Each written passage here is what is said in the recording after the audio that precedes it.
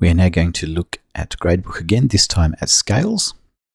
We've logged in as a teacher, we're going to grades, and we're going to look at view, setup, scales is the area we want to look at. Let's click on scales. There are two standard scales that come as a default. The second one, not yet competent, and competent, is a sort of standard scale. The idea is that instead of using numbers and using letters, we can use actual words, which is quite useful. Scales can be a little bit complicated though to set up. Let's add a new scale. We're going to create our own. The one we're going to use is not yet competent, competent, and exempt, because the exempt condition may be something that you need to use as well. When you put a scale in, you type in each word that relates to the scale from the most negative to the most positive, or from the lowest to the highest. So in this case, not yet competent, followed by competent is the next in the scale, and exempt. We're using those in the level of scale because there will be numbers or percentages that relate to each of these items.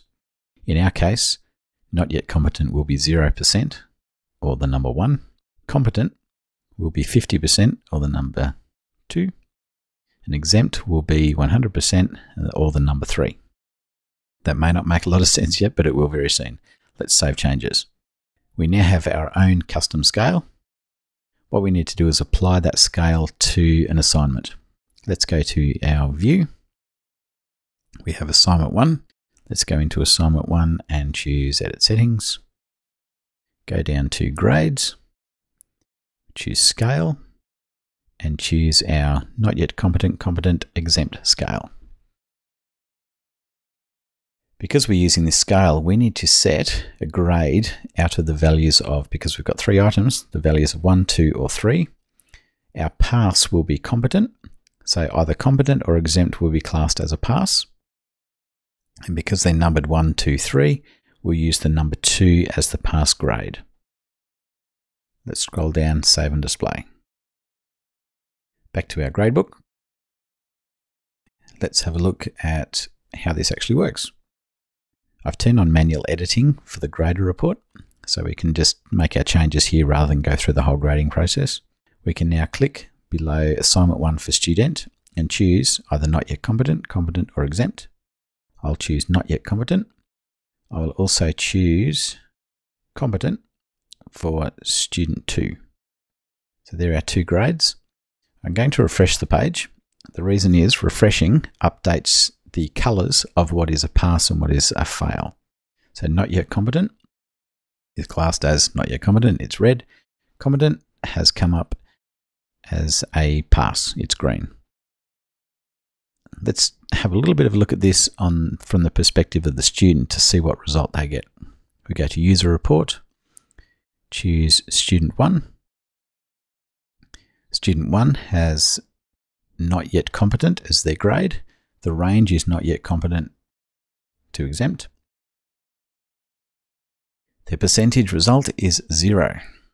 We still have some feedback there that probably isn't appropriate. We'll have to fix that. If we go to student 2 has a grade of competent and their percentage mark is 50%. Remember I said if there was 3 items in our scale, the first one was 0%, the next one was 50%, and the third one is 100%. Let's go and change a grade for student. Student has now been classed as exempt instead. Notice that when I first go out of that, the exempt is red. It doesn't change the colors until you refresh the page. Once you refresh the page, it shows exempt is green. Let's go to user report, choose student. We now have student has a grade exempt, and the percentage result is 100%. We can leave well done in there now. That's how scale works, making sure that you always put them in the order of importance or the order of negativity to positivity. Not yet competent to exempt. You could swap competent and exempt around if you wanted to, that would be fine too. Back to our view. One important thing you may need to know as well is the totals for a scale. In this case, we have a quiz is 0 to 2. Our core total is 0 to 5. Notice there's a difference of 3. The assignment can be either 1, 2, or 3 because we have 3 items in our scale.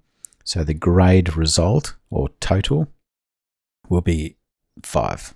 So there's our 3 in there plus 2 gives us our core total of 5. That's an overview of how scales work in Moodle.